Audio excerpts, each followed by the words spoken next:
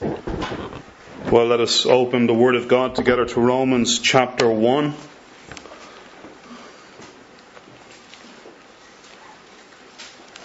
Romans chapter 1, and we won't sing, we will read. We will read Romans chapter 1. Isn't that wonderful when you sing the Word of God? You make that mistake sometimes. So Romans chapter 1, we'll read together from verse 18 to verse 23. Romans chapter 1, reading from verse 18 to verse 23. For the wrath of God is revealed from heaven against all ungodliness and unrighteousness of men who hold the truth in unrighteousness. Because that which may be known of God is manifest in them, for God hath showed it unto them. For the invisible things of Him from the creation of the world are clearly seen, being understood by the things that are made, even His eternal power and Godhead, so that they are without excuse. Because that when they knew God, they glorified Him not as God, neither were thankful, but became vain in their imaginations, and their foolish heart was darkened. Professing themselves to be wise, they became fools, and changed the glory of the uncorruptible God into an image made like to corruptible man, and to birds, and fourfooted beasts, and creeping things. And so reads the Word of God to us this day. Well, last time in our series on the book of Romans, we looked at the subject of the wrath of God, and we looked at a number of things, quite a lot actually, in that message. We covered quite a lot of ground, and we noted that verse 18 begins a new section of this book, which goes up to chapter 3 and verse 20. We also noticed that this is where Paul begins his gospel presentation. Now, some might say, well, hold on, in verses 16 and 17 we have a declaration of the gospel. But that is a statement from Paul's perspective of his position. It's really in verse 18 where he begins to present the gospel message in its fullness. And he begins with the subject of the wrath of God. People need to know why they need to be saved. It's no good going to people and telling them, believe in the Lord Jesus Christ and you'll be saved, if they don't realize what they are being saved from. So therefore he begins with this declaration of the wrath of God in verse 18. We also noted last time that this is not a vague presentation of God.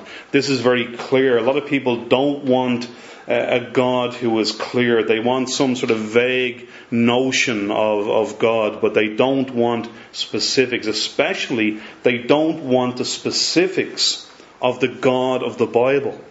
That is not the God they want. We also noted last time that this is a great motivation for evangelism. In fact, the two great motivations for evangelism are the glory of God and the salvation of men, and indeed women. We also looked at three attitudes to God's wrath. The attitude of the unbeliever is simply to reject it. The attitude of the liberal is to explain it away.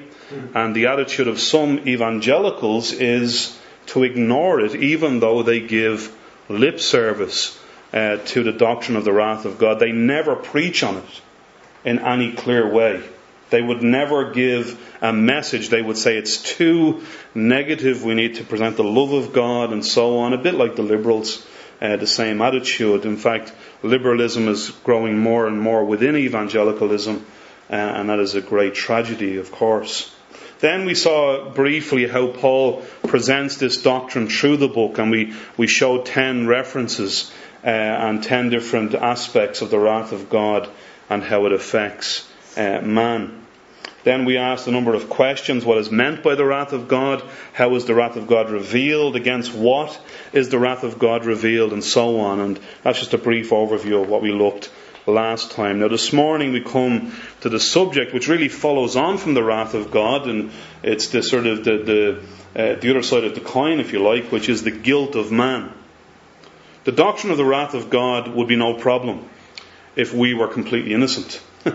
It's if you're driving on the road and you've got no insurance, no tax, no NCT in your car, and you see the guard at checkpoint, what happens? Panic. We're going to turn off. But if you've got your full NCT, your tax, your insurance, everything's in order, you can go, no problem. And the Word of God says that the forces of the state are no fear to those who are innocent, or those who are not guilty, if you like. So the wrath of God is a problem because we are guilty. We stand guilty before God. Why? Because of our sin. Our sin has made us guilty. And therefore the two subjects of the wrath of God and the guilt of man are very serious subjects for us. Now let's say this before we go any further. If these things were not true, these would be horrible subjects to consider. If these things were not reality, we would be terrible people even bringing them up. To tell somebody that they are dying of cancer if they're not is a terrible thing. But if you tell somebody they have a serious disease when they have it, well then you're telling them so hopefully they might get some cure. So this morning, if we are bringing up these things and these things don't exist, well then we are the worst people in the world. But if these things do exist, if God's wrath is real and the guilt of man is real, well then we are the people who are most needed in this world from a human perspective. We will see in our passage this morning that the guilt of man is based upon his wrong relationship to God. You see, sin is not like, as some people think, just something wrong in us. We've got a problem. The sin problem is just something, a bad way of thinking, or, a bad heart or whatever. No, sin is the wrong relationship we have with God. In other words, we are not obedient to God, we are disobedient to God. That's the problem. That's why we are guilty. Not because we have something in us that's bad, but because we have a wrong relationship towards God. Of course, sin is in us, but that is not the main problem. The main problem is we are those who have broken God's law, and that's where we stand this morning by nature. We're going to see four main points this morning in our message. First of all, we get straight into the man is guilty because of his relationship to God in regard to the truth of God. In regard to the truth of God, man is guilty. Verse 1, chapter 18 reads, "For the wrath of God is revealed from heaven against all ungodliness and unrighteousness of men who hold the truth in unrighteousness." Now, some modern translations translate that as suppress the truth, and there's no doubt that is one of the meanings. But so often, as is the case in the Authorized Version, there's more than one meaning. Suppression of the truth is there, but it's more than that. In other words, it's not that people are coming out in the open saying we are against the Word of God. Yes, that is what some people do. But quite often there's a whole lot of other people who pretend to hold to the truth of God, but they do it in an unrighteous manner. They give lip service to God. They say they believe in God, but they deny the power thereof, as Paul writes to Timothy. They profess that they know me, but in works what? They deny me. You see, it's not good enough, is it, to hold the truth? we must hold the truth in righteousness. We must hold to the truth in a righteous way. We must submit to God. We must obey God. We must follow God according to His truth. It's obvious those who suppress the truth outwardly. What's not obvious is those who claim to believe in the Bible. One of the arguments that we've given for going through the confession of faith, and one of the problems that we see in many modern evangelical churches is this, that you read their statement of faith and you'd almost write it on one side of an A4 page. It's lip service. It's too basic. Sorry, that's probably ungracious. I don't mean that it's lip service, and what I mean, I'll take that back if you don't mind. It's too basic. Why? Because we need to be very, very definitive in what we mean when we say we believe in the Bible.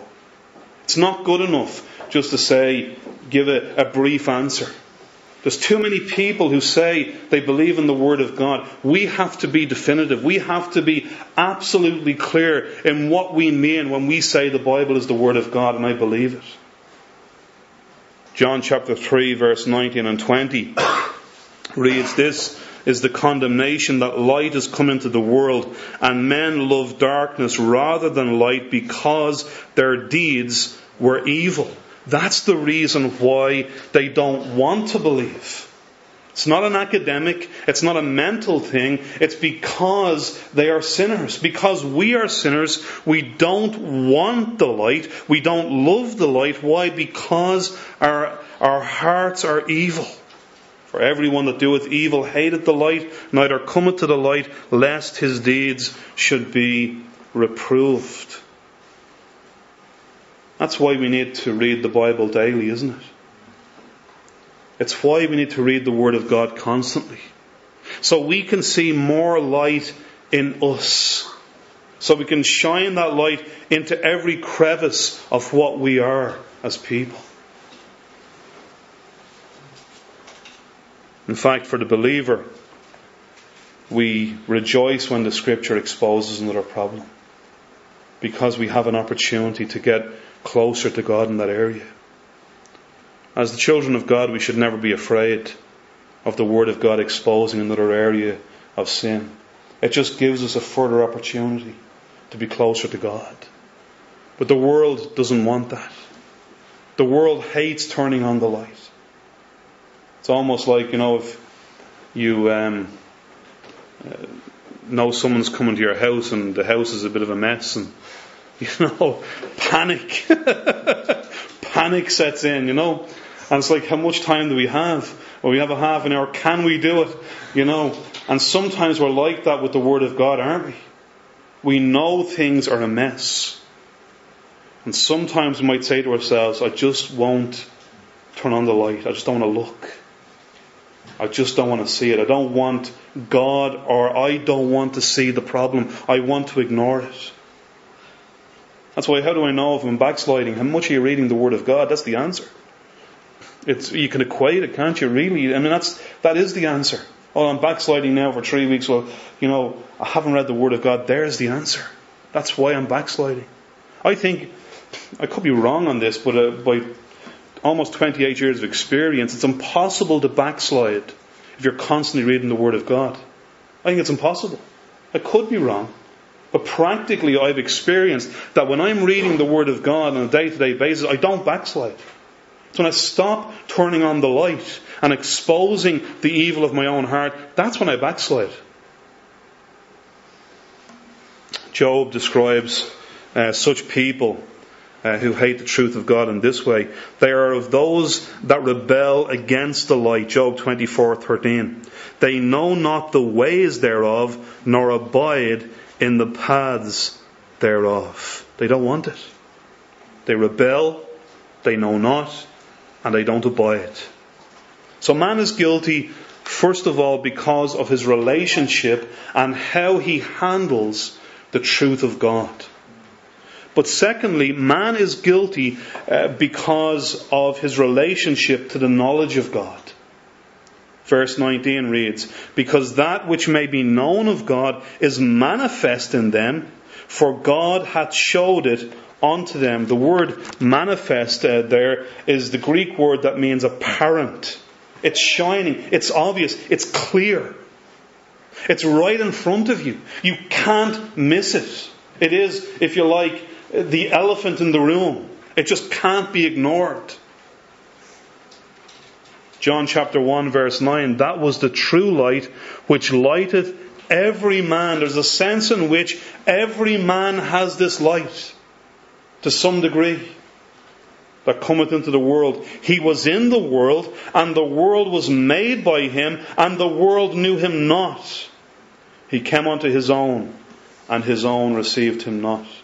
It's like a blind man, and there's a big table in the room, and he walks into the table because he's blind. It's not that the problem is in the lack of light in the room. The problem is the darkness in his eyes. And we often have this experience, don't we, with unbelievers? We look up at the same sky. We look up at the same sun. And they see an accident. And we see the glory of God. The problem is not in the evidence. The problem is in the one who was looking at the evidence. It says in our verse, for God hath showed it unto them. See, God hasn't failed here. God has showed it. God has revealed it to them. God has manifested it to them.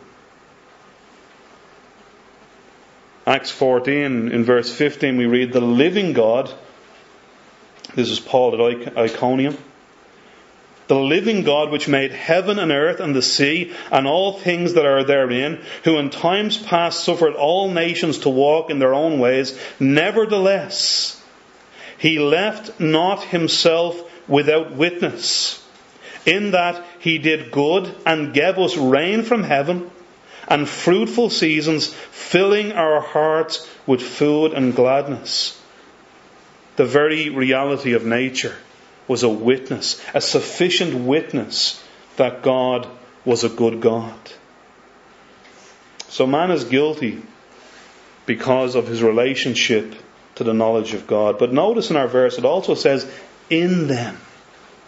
It's manifest in them. So it's not just the outward creation. It is not just nature. It is again this idea of conscience that we mentioned last Wednesday evening. There's enough knowledge in their very conscience. But again, what's the problem? Not that God hasn't given them a conscience, but that conscience has been suppressed, has been ignored. I remember even before I was converted, I knew what sin was. I knew we all know, and that's why one Puritan said, the knowledge of sin is not a sufficient evidence of salvation. Even to some degree of the conviction of sin is not a full evidence of salvation.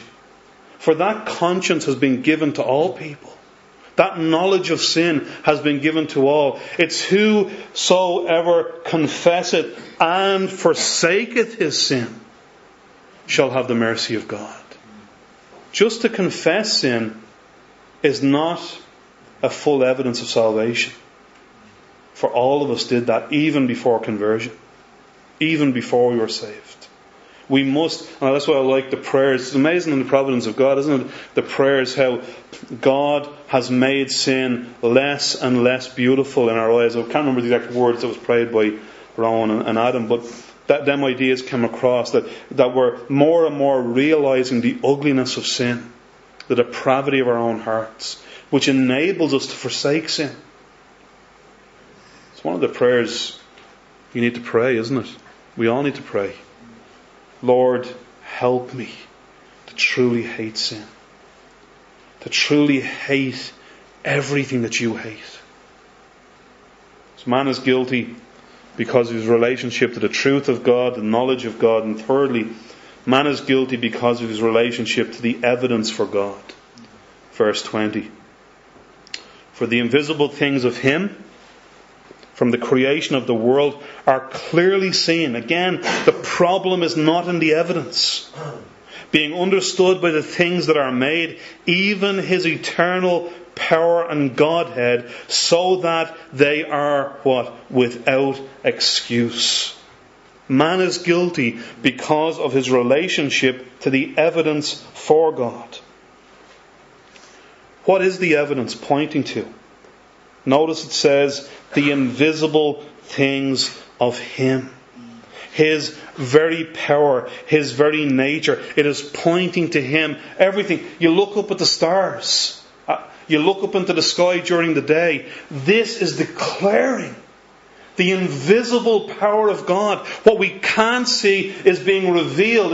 It's a sense in which what Jesus does, in coming, He revealed the invisible God. Nature itself reveals. It's the stamp. It is the declaration of the invisible God.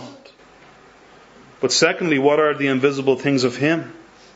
The end of the verse tells us, even His eternal power and Godhead, His divinity, as some modern translations put it.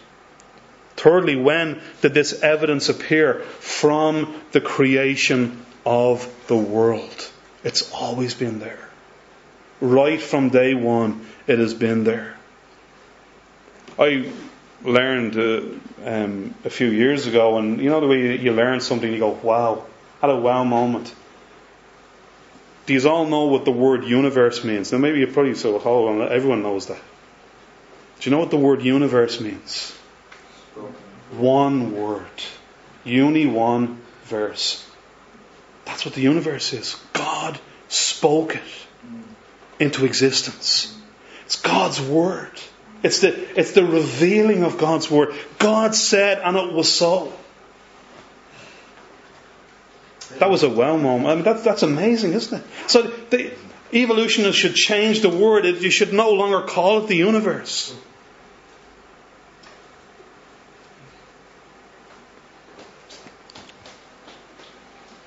Gill notes, this is no new discovery, but what men have had and might, by the light of nature, have enjoyed ever since the world was created. But then fourthly, how good is this evidence? How good is this evidence? It says, are clearly seen, being understood by the things that are made. It's good evidence. There's nothing wrong with the evidence. Psalm 19 says, the heavens declare the glory of God, and the firmament showeth His handiwork. There's nothing wrong with the evidence. Day unto day uttereth speech. Night unto night showeth knowledge. There is no speech nor language where their voice is not heard. Do you know what the word declare means there in the Hebrew? It means to inscribe. It's like God has inscripturated His eternal power across the heavens. God is saying, this is what I am. This is who I am. Just look and you will see me. So why does man not believe it? Again, the problem is not in the evidence, but in man himself. Again, the answer is John 3. Men loved darkness rather than light. It's like what John Calvin said. If man was able, if man had the power, man would reach up into heaven and grab God by the throat and pull Him off His throne. If man could do it, that's what man would do. That's what the devil tried to do. And that's what man would do if man was able. They loved darkness rather than light. And because they can't treat God that way, they often treat God's people that way. That's the closest that they can get. What did they do to Christ? There's no reason why He should have been treated that way. It says of the Lord Jesus in Luke's Gospel, He just went about doing good. Here's the one who never sinned, never done anything wrong. And what did they do? They crucified Him. If man could kill God, they would do it tomorrow.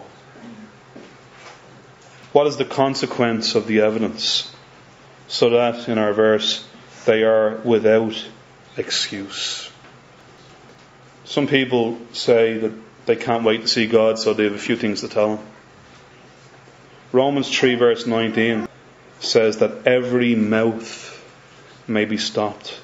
We know that what things the law say to them who are under the law, that every mouth may be stopped and all the world may become guilty before God. See, all God's going to have to do at Judgment Day. I have this image of Judgment Day. Don't take this as absolute. This is my impression. Based on a biblical verse, it just says that in the day when God will reveal the secrets of men's hearts, God will say nothing. What He'll do is He'll just allow man's hearts to be revealed. They'll have nothing to say then. They'll have nothing to say. They will have no argument. But then finally, man is guilty because of his relationship to the worship of God.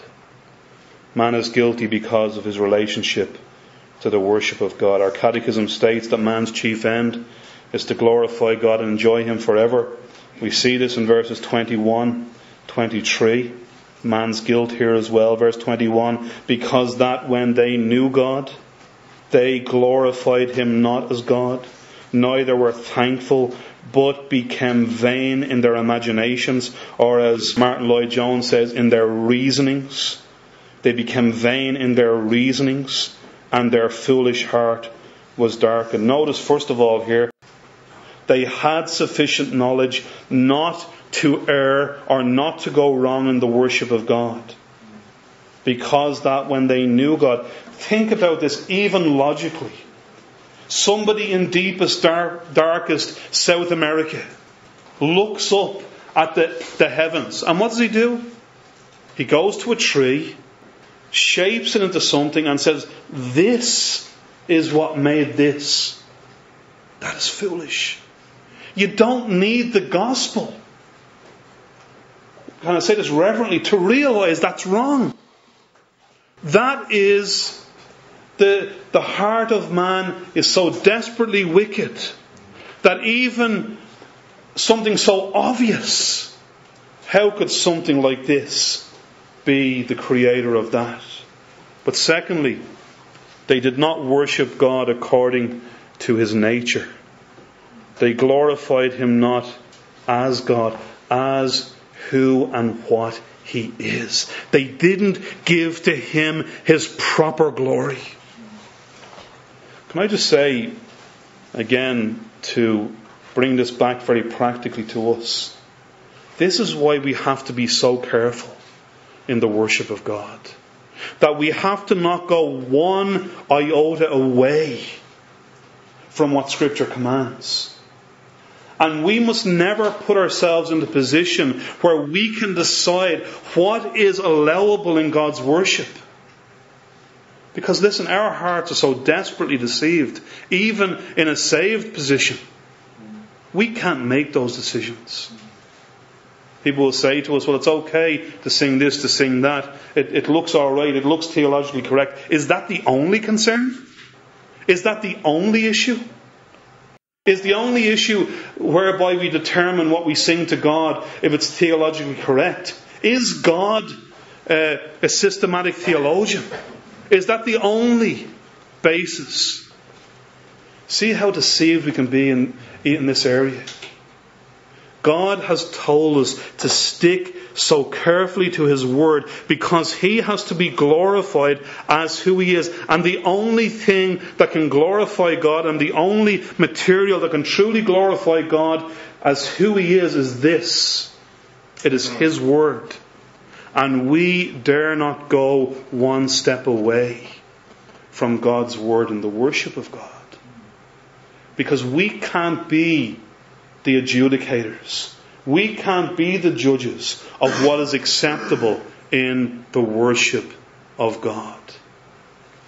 But then thirdly, not only did they not worship Him, but they didn't even thank Him.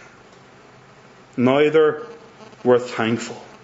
Psalm 100 verse 4 Enter his gates with thanksgiving, his courts with praise. Be thankful unto him and bless his name. Psalm 92. By the way, Psalm 92 is a psalm for the Sabbath day.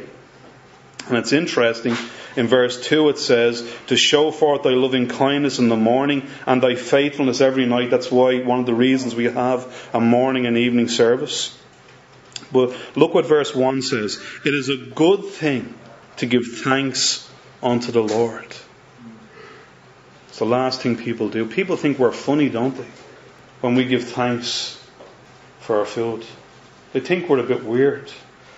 Although in Duns we were congratulated the other day, myself and Benjamin and Jason, which was nice. But most people think it's strange. In fact, we were in one house one time, and we said, would you mind if we give thanks for our food? And the person says, well, God didn't make that for you, I did. I said, yeah, but God made you. Amen.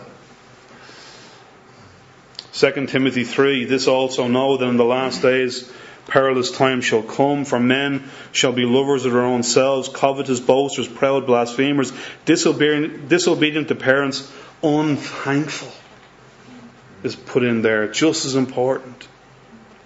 I mean, we like to be thanked, don't we? If you do something for somebody, you like somebody to say thanks. If you done a wonderful work of art, a wonderful painting. If Adam was to do a wonderful painting and I was to go around to everybody and say, actually that was an accident, or actually Adam didn't do that, Raymond did that, or somebody else did that, how would Adam feel? He would feel terribly grieved. What's the world saying when they're saying the whole of creation is not the work of God? They're not even thanking God for that. Every moment that we have breath in our bodies, every moment that we can stand, every moment that we have food in our bellies, we should be constantly giving thanks to God. How good is the God we adore, someone wrote. Our faithful, unchangeable friend. Fourthly, there's a consequence of this on themselves. Not just consequence in their attitude towards God, but a consequence on themselves. But became vain or empty in their imaginations, or as we said, in their reasonings, and their foolish heart was darkened. Ephesians 4 says, this I say therefore, and testify in the Lord, that ye henceforth walk not as other Gentiles walk, in the vanity or the emptiness of their mind, having the understanding darkened. Why? Being alienated from the life of God through the ignorance that is in them because of the blindness of their heart. Their understanding is darkened because they're alienated from the life of God. In other words, true knowledge has to be connected to God. It has to be grounded in and get its life from the life of God. There is no true knowledge without God's life being in that knowledge. They think they're okay. But in verse 22 it says, professing themselves to be wise, they became fools. I mentioned some time ago the man who wrote, the man in the wheelchair, Stephen Hawkins, is that his name? Yeah. And I mentioned some time ago to some of you that there was a documentary that he did based on the book that he wrote. And at the very end of the documentary, it's probably on YouTube, never checked it, but you can check it up. At the very end of that documentary, the last thing he says, the very last sentence he says in that documentary, all this goes to show that there is no personal God. That was the sum total of his conclusion, of his life, not just the book, but of his life. Professing themselves to be wise, they became fools. The fool hath said in his heart, there is no God. Jeremiah 8 verse 9, the wise men are ashamed, they are dismayed and taken. Lo, they have rejected the word of the Lord, and what wisdom is in them? See what Jeremiah says? If they have rejected God's word, whatever they think, whatever wisdom they think they have, What type of wisdom rejects the Word of God? What type of wisdom lives outside of the Word of God? There was a scientific journal written many years ago, and I only know this because I heard this quoted by another preacher, so don't ask me later on for references, I can't give it to you, but I'm quoting another preacher now. And back in the 50s, they actually discussed this issue where they actually started to realise that evolution had all sorts of problems scientifically. And in this scientific journal, it wasn't for public consumption. It was one of these sort of internal journals that was written. And whoever wrote the journal said, well, we know that we have two options. We have evolution and creation. And we know creation, we can't accept that one. So we know how bad the problems are with evolution. But because it's all we have at the moment, that's what we're going to stick to. Just rejecting even the possibility of creation. But then, not only the consequence of this on themselves, look at the consequence of this on their treatment of God. Verse 23. And change the glory of the uncorruptible God into an image made like the corruptible man, and to birds and four-footed beasts and creeping things. They make themselves fools, and then they make God foolish. It is a foolish thing to think God is like man. The Word of God says, I am not a man, God says, that I should lie. The word uncorruptible there means undecaying. God can't decay. He can't corrupt. He never changes. But what do? They change this glory of the uncorruptible, unchanging, undecaying God, and they bring Him down like the corruptible man, and even worse, like a bird or a beast or a creeping thing. The word change there is not really, but perceptibly. In their perception, they change God. How they see Him. Albert Barnes says, this does not mean that they literally transmuted God Himself, but that in their views they exchanged Him, or they changed Him as an object of worship for idols. They produced, of course, no real change in the glory of the infinite God, but the change was in themselves. They try to change God, but they only make themselves more corrupt. He is the eternal. He is the unchangeable God.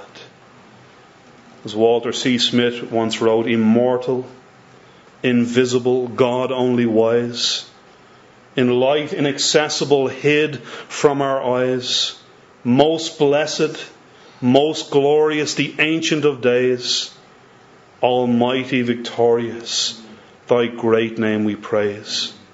To all life Thou givest, to both great and small. In all life Thou livest, the true life of all.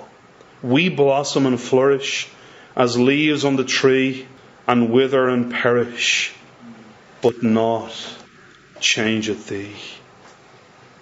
May God enable us to see Him this day in His unchanging, uncorruptible glory. Let us stand for prayer.